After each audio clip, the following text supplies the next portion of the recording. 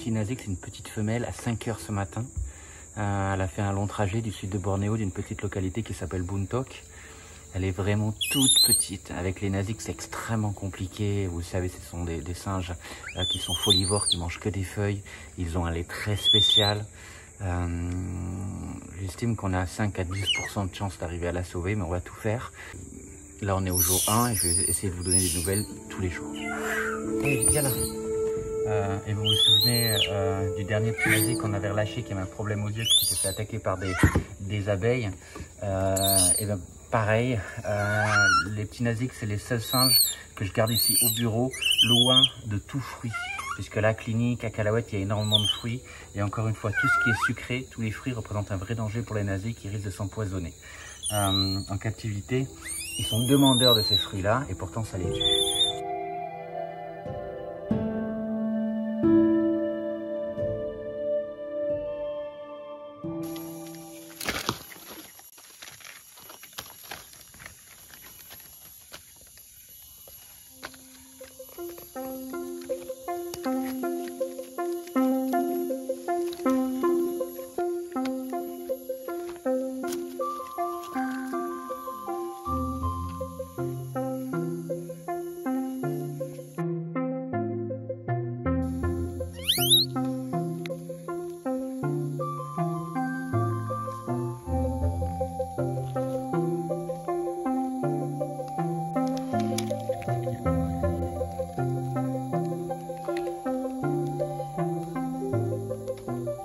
Ce qui est fou, c'est que déjà à cet âge-là, il commence déjà à goûter des feuilles. C'est pour ça que dans son lait, on mélange déjà des jeunes pousses, des jeunes feuilles.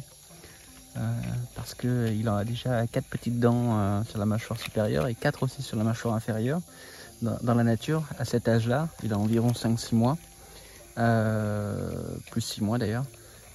En fait, il mange pas vraiment de feuilles déjà, mais il commence à prendre les aliments de la bouche de sa maman et il commence à goûter.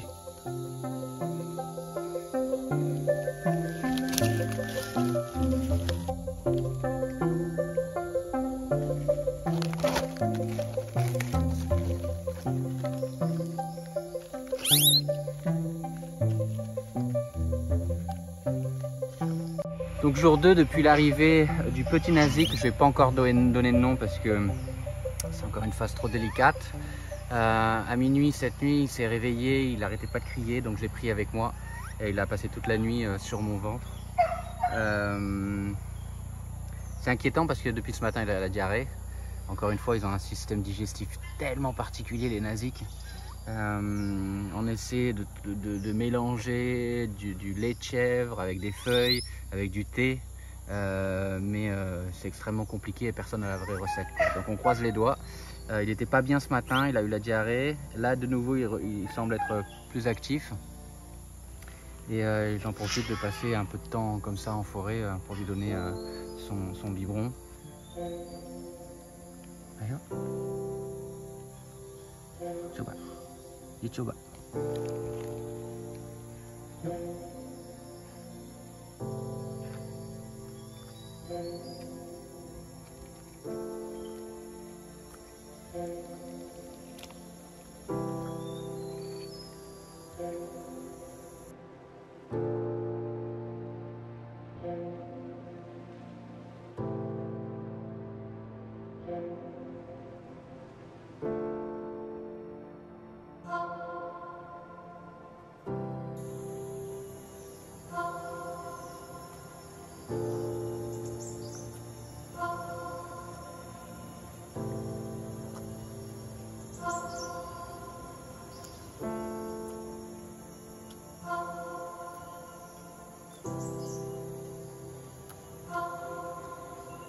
C'est bien.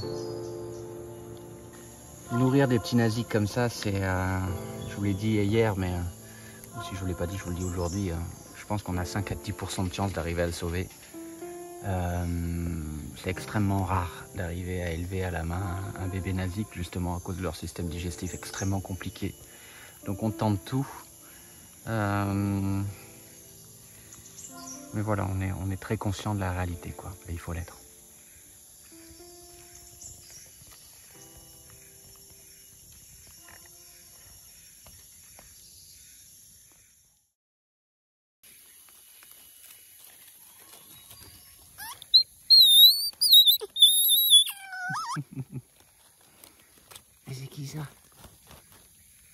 C'est qui ça? C'est Petit Nasique? C'est qui?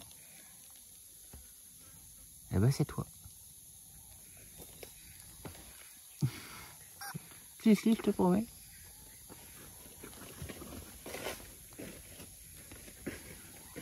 C'est fou, hein.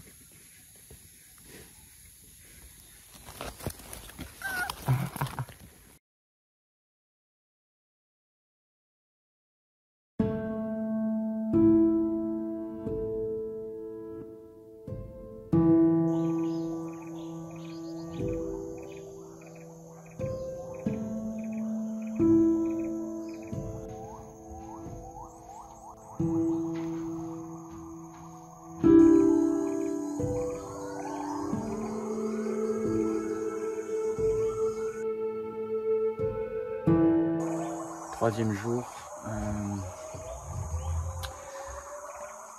le petit Nasique qui est derrière moi.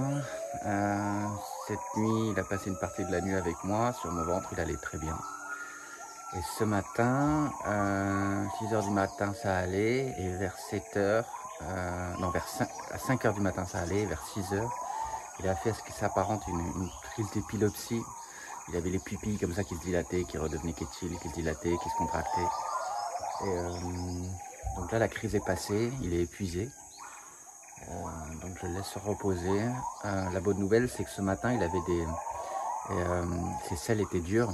Donc il semblerait que on arrive à trouver une formule de lait qui lui convient à peu près.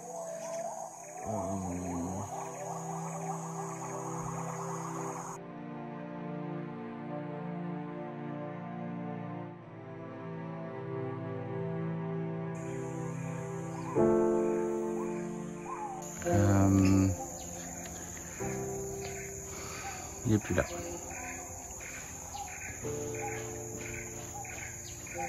La dernière vidéo, je vous l'ai faite il y a une demi-heure. Je savais qu'on avait très peu de chance. Et c'est encore une fois un nouvel échec. Il est devant moi.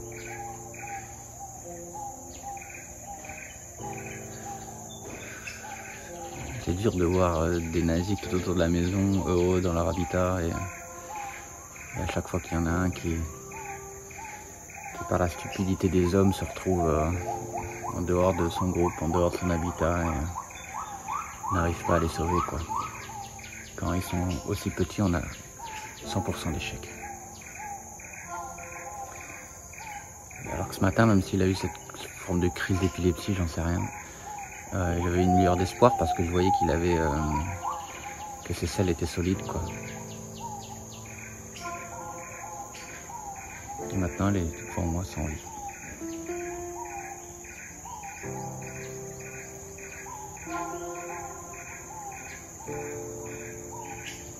On pourrait se consoler en disant oui, on a essayé. Et je sais que vous qui soutenez Kalaweit, qui nous faites confiance, vous allez me dire la même chose. Mais ça suffit juste pas, quoi.